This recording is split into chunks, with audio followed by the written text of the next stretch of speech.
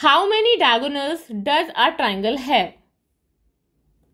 A triangle has 3 sides. These are 3 sides, and 3 vertices. These are 3 vertices, and each vertex is adjacent to other.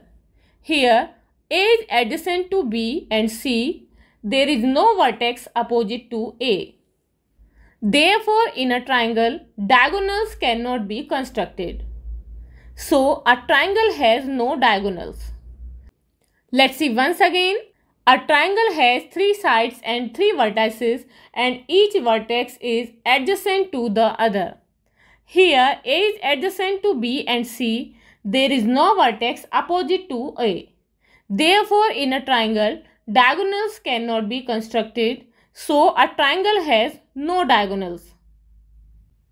For more such videos, please subscribe our channel and press the bell icon for the latest notifications. Thank you.